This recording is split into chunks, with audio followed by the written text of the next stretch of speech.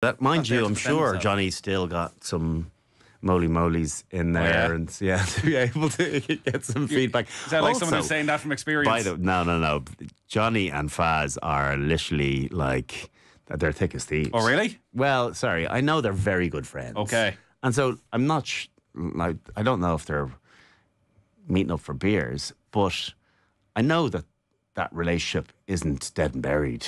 You know, they went through an awful lot together. They've huge respect for one another. You don't just park that because, you know, the roles, you know, your coach is staying on, the player exits. I think, of course, there's not going to be the same need for an interaction, but I'm sure there's a continued friendship, and I think if Andy was smart, he would lean on Johnny a bit as well. You think about that intel, that IP, a bit of guidance, a little bit of what do you think, you know, what do you think of the shape? Where do we go? Well, there's not that many people that Andy Farrell can go and do that with. Why wouldn't he do that with Johnny if, you know, with the respect that he has for him? So, would you want Johnny over the last couple of weeks talking to Jack Crowley?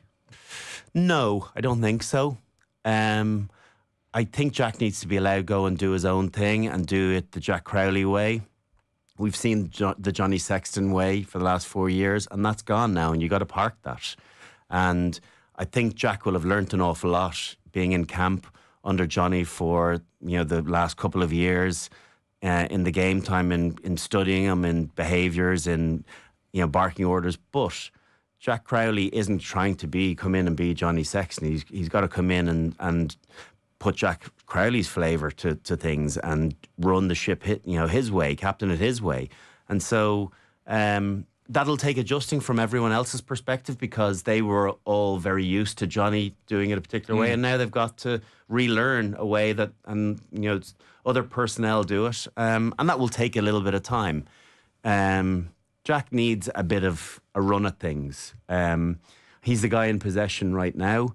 And if he goes well, he should continue to be, because I think at the moment he's definitely produced the best, most consistent rugby over the course of the last year to warrant him being in there and be the number 2 behind Johnny, now the number 1. So I think people do need to be patient with him as he finds his groove.